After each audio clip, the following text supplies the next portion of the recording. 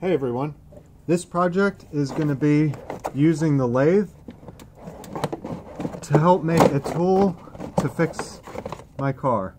So it turns out I have a bad fuel injector in this car and I ordered some new ones, but the tool that they sell to pull it out is a type of slap hammer puller, and it screws onto the fuel hose part, and then it just allows you to pop the injector out. This tool is about $80 and more than I feel like spending for hopefully the one time that I'll need to use it. So I'm going to try to make a tool on the lathe, and that way I can get these new injectors in and drive this car again.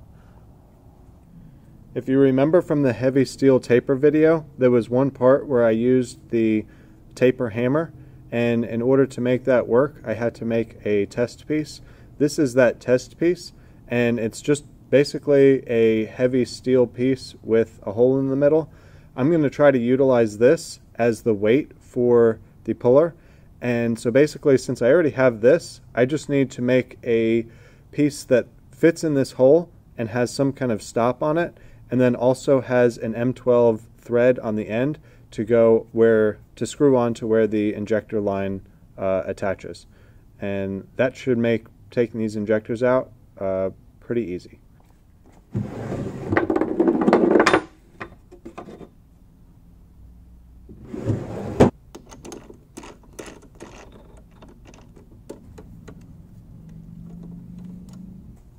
The first thing I need to do is drill a center hole to be able to use the live center to steady the piece.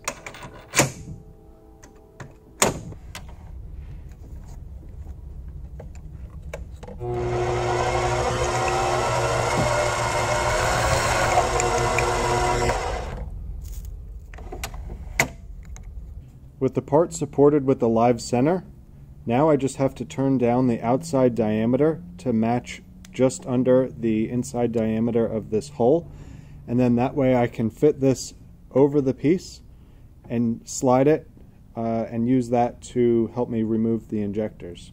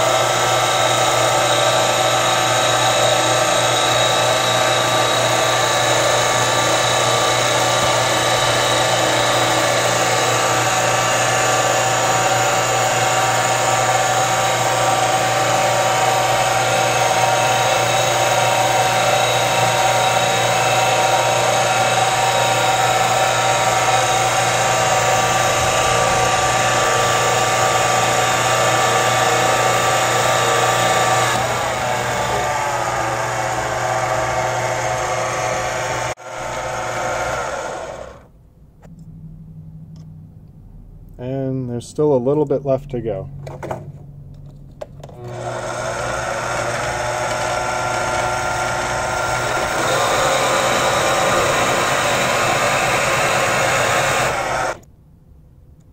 Almost.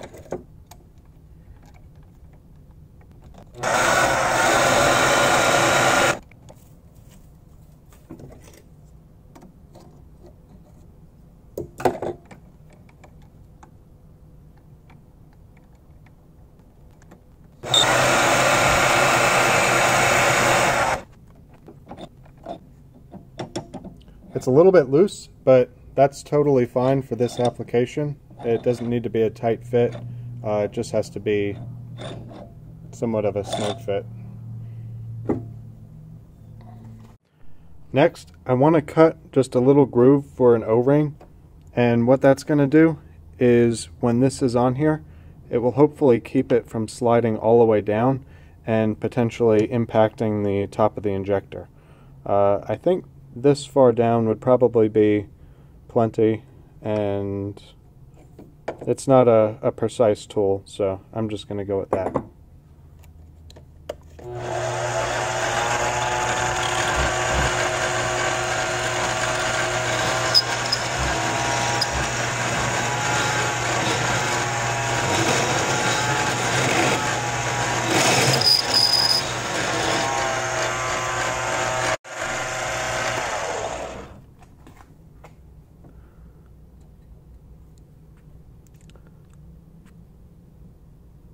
It's a little ugly, but again, for a one-time use tool, this should be perfect.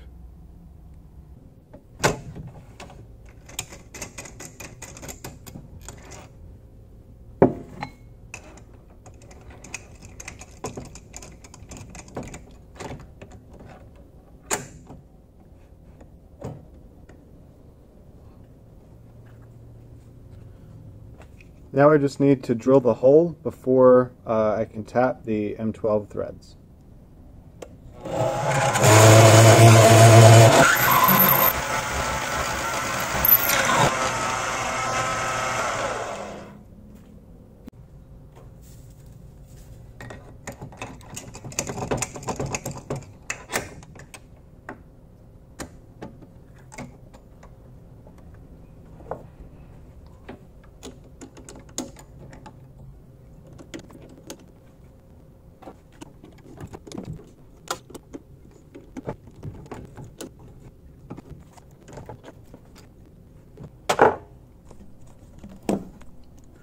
Well, because of my setup and how I was trying to do this, I ended up, it just didn't make threads, it just stripped. So I'm gonna face this off and drill the hole deeper, and then try to tap it again, and I'll probably do most of that off camera. And then I'll come back in a second for you guys and finish up this tool. Okay, I got the hole drilled and the part a little bit shorter, and now I'm just, I got the threads started also, and now I'm just threading it the rest of the way to an M12 by 1.5 pitch thread.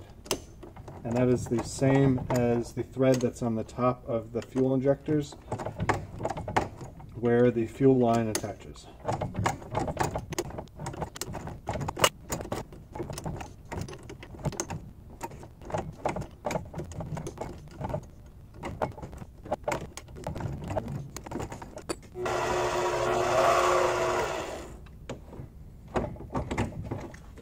Alright.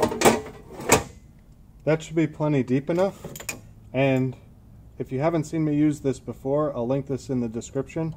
It's just a quick deburr tool, and it's really nice for getting rid of any of the sharp edges on the end of the threads. So with that, I want to put just a little bit of a chamfer on here.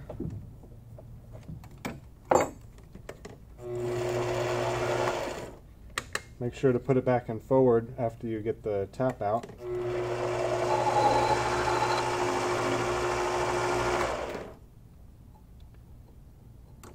And I think I'm going to hit that with a little bit of sandpaper.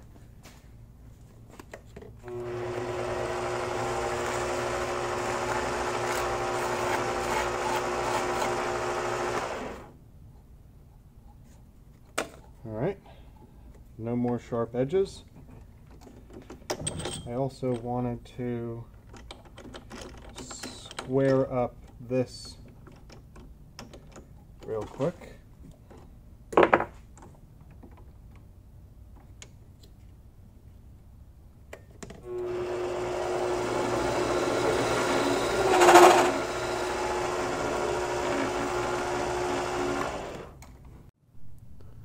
So the reason for facing this edge a little bit was to allow it to mate up nicely with the weight, so it has a good surface when I use it as a slap hammer.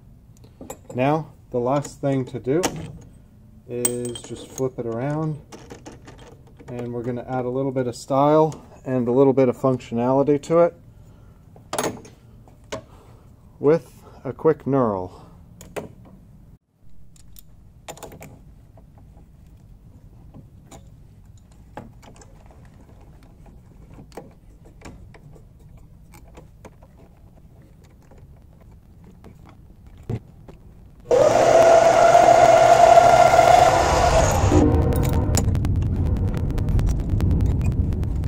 open the again.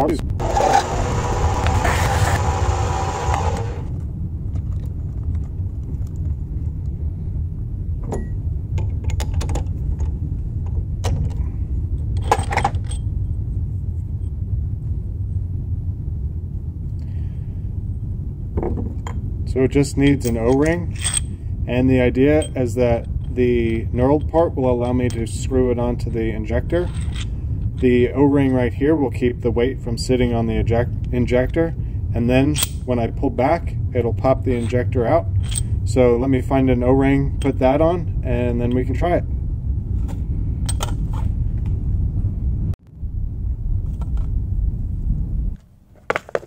I have my value pack of O-rings and just need to find one that should fit on here. Well, that'll do. I also blew this out with compressed air because it's extremely important that there are no metal chips left in here that could potentially end up in the injector. That would cause it not to work very quickly. So now to assemble this, I just have to put the weight on the shaft, slide the O-ring into the groove, which will hold the weight in place. And the way it will work is using the injector, one of the new injectors as an example. I'm going to be pulling the injectors out of the car with this, but this will simply tighten onto the top of the injector, like so, and then maybe a good hit or two, and the injector should pop right out without having to wiggle it and risk damaging either the old injector or, more importantly, the port in the head. Also, in case you're wondering, the reason I made this shaft part out of aluminum is for two reasons. One, it's lightweight, easy to work with, and I already had a piece laying around.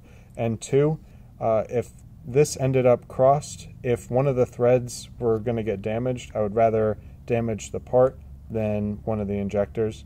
So I just did that mostly because I had it, but also that was the other reason. So really, I took an $80 tool and with a little bit of time and a couple of pieces that I had laying around, made just the same tool that should be just as effective for pretty much free.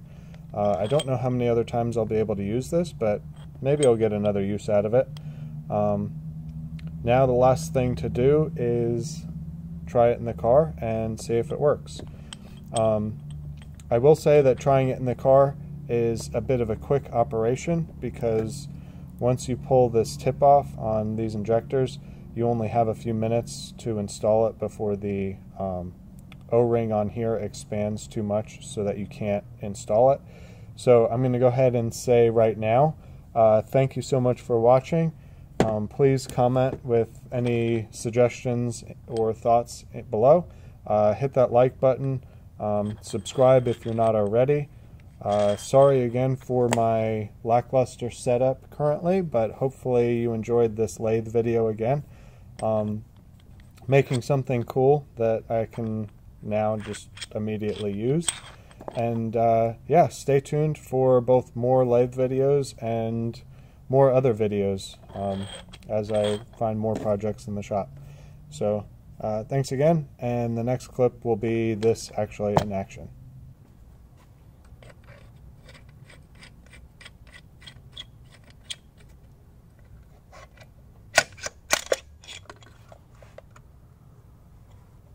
That worked great. Thanks for watching. Like and subscribe, and I'll see you next time.